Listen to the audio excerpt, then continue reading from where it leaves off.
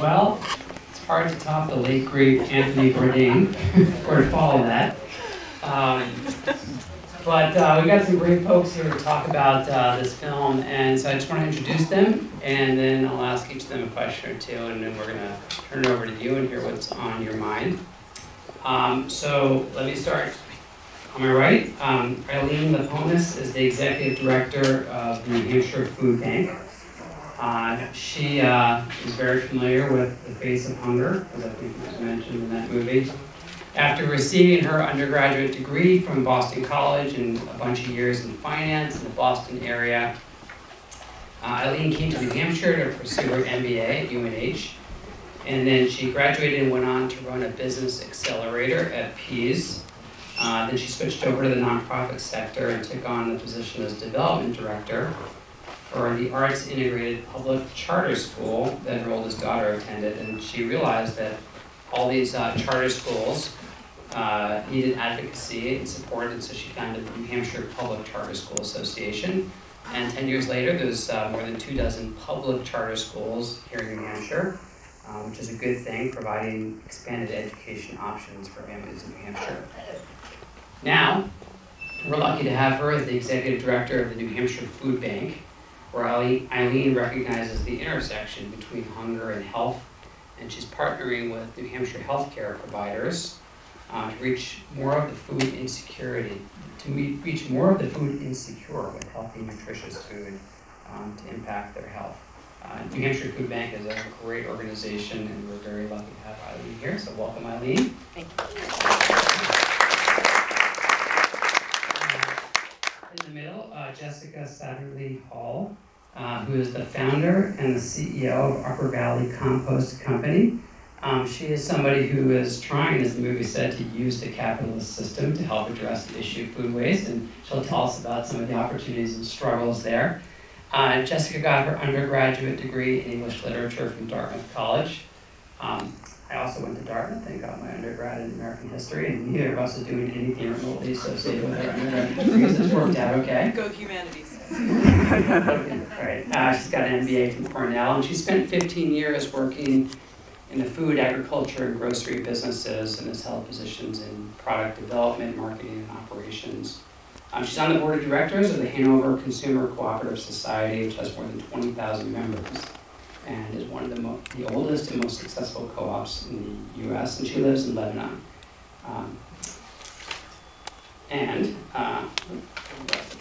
All the way to my right is Matt Lewis.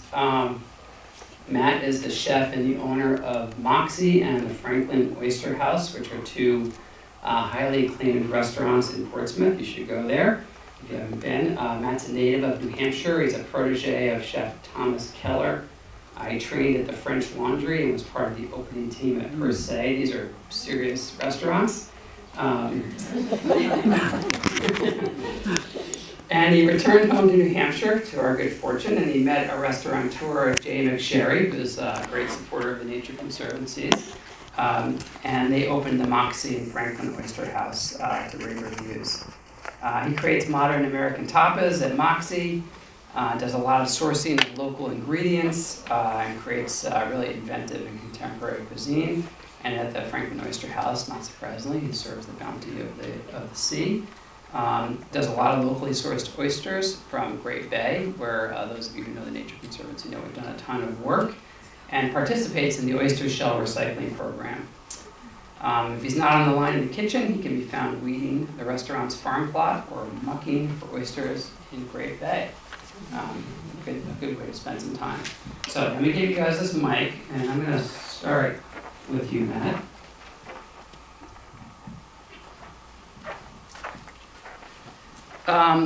So you're the chef and the owner of these two restaurants. In your experience, what have you seen as some of the industry trends around food waste, and what are you doing to minimize food waste in your places? Well, I just want to say thank you for everybody coming. Thank you for having us here as part of this, because it is a very important movie and subject, and it's really special to be part of this. It's a big topic, and I think that everything that was just covered in the movie is far more intelligent than I could put into words after seeing it. I'm like, geez, I'm not sure I'm qualified to be up here. But thinking about a lot of this stuff, a lot of the trends, I would say, using that word, is a lot of it is really honing in on the local, which is funny because it's kind of a marketing buzzword that everybody wants to eat local, but it's almost the root of the beginning of minimalizing food waste in the restaurant context, because if we're focused on what our neighbors are growing, the people in our community are growing, and using that, whatever it may be, we're inadvertently minimalizing food waste without even trying and thinking about it. And then finding ways to use those products and underutilized products and species and get them on the menu so that we're not bound by the norms that maybe we think of when going out to restaurants, and being able to highlight other products. Yeah, so let me follow up on that. So in the film, there was a couple of chefs who talked about this. One of the chefs, Dan Barber, he says one of his jobs is to introduce diners to new tastes. One of the other chefs, Danny Bowian, says his responsibility is to ask this question: if something sounds off-putting, how can you make it something that people freak out about and want to order? So what kinds of new dishes are you bringing to your diners? And, what are you trying to make them freak out about and want to order? Yeah, it's funny that Danny mentioned that, because the name game, I call it the name game, is something that's I found is kind of important to our restaurant in being able to market these underutilized species. And for some reason I'm good at it. Maybe I drink too much tequila when I'm writing menus, I'm not sure. But we have fun with it. So things like dogfish, for instance, is maybe the most abundant seafood in the local waters in the Atlantic Ocean, but nobody here will touch it at all. In England and Great Britain, it's widely used. But so we'll do things like call it New Hampshire beer battered shark bites. I can't keep it in the door, and I'm not lying. There was a conversation with Mario Batali about him saying that David Pasternak was lying about it. I don't lie about it. I'm not sure if David Pasternak was lying about some things. I don't think he was, but dogfish is a type of shark, so by just using that word a little bit more, and then things like we use pollock and cusk, these other fish that people want haddock and cod, but pollock and cusk, you probably can't even tell the difference in a blind tasting. So on the menu, we'll write things like fish from our friends. Like, that's how the menu reads. It doesn't even say what it is. It says fish from our friends, and then whatever it goes with, and like, oh, if the fish is from their friends, it must be good. And another one that we were doing recently was kohlrabi. It's a root vegetable. It's very hard to sell on its own, kohlrabi. I found if you put lobster with anything, you can sell it. It doesn't matter. But we really wanted to highlight the kohlrabi, so we did it in a way that I wrote it as, this was probably after too much tequila, I wrote rabbi tots, kohlrabi tots. So they're basically like French fries made out of kohlrabi, but using some interesting wording that catches people's eye, makes them laugh a little, and then like, what the hell, I gotta order it anyway. It says rabbi tots on it. So we're always looking for that interesting wording to find ways to warm people up to it. A lot of times we'll take some of these underutilized products and pair them with something that people might be a little more familiar with, like green crab, for instance. You can't sell green crab on its own, but it's one of the most important food products that we need to be using right now out of the Atlantic Ocean. So we'll serve that as a sauce or a broth or make risotto out of it. And then ideally it tastes good. People say, oh, this is so good, what is it? And then we can open the dialogue about green crab from there. That's great. Marketing is key, right? Tequila. So Jessica, I'll switch it over to you. You founded Upper Valley Compost and now the New Hampshire Compost Company. I'm curious, and probably some people here are curious, why compost? Like, why did you start this business? It's a great question that I ask myself sometimes at 2 o'clock in the morning when I'm worrying about compost and food waste in general. But I think the answer is that one of the things this movie pointed out really well is that we have broken a natural cycle, essentially. There is a natural carbon cycle, which is the basis of all life on this planet. We have effectively broken it. We take nutrients and matter out of the soil.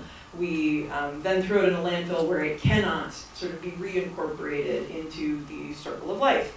That is a very troubling, upsetting fact. And I think that for me, I had worked in food and agriculture for many years, and in many ways I'm a graduate of one of these sort of edible schoolyard type programs. And that was my first exposure to these things was through Dartmouth College's organic farm program. And I think it's true that once you see this cycle, once you see how it functions, it is very upsetting to see things wasted.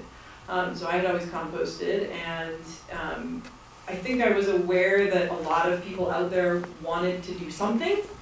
We all want to help somehow in terms of the things we know are wrong, and it can be really hard to know what to do. And composting, to me, is a very accessible way to start helping. It's a very easy thing to start doing, particularly if you make it easy, which is what our company strives to do, is to provide services to help residential customers compost who currently can't compost for any number of reasons. So to me, it was an opportunity to participate in breaking a very fundamental cycle that supports life on this planet, and allowing other people to help. So I think that was how I got started. Also, I'm a gardener, and I wanted free compost, so that was part of it. And what happens to the compost that you produce? It's an interesting question with there's a pretty answer, there's the marketing answer, if you want to think of it that way, and then there's the non-marketing answer. And I would like to share both with you, because I think it's one of the things this movie points out is the importance of our culture turning around what we think is pretty and what we think is appealing, and broadening our understanding of that a little bit. So we do a couple of different things with our compost. Some of it is fed to worms and gets turned into vermicompost, which is a wonderful soil amendment, worm castings, for those of you who are gardeners. Some of it gets composted on farms and turned back into the soil. And quite a lot of it gets turned into fairly low-grade compost at the Lebanon transfer station.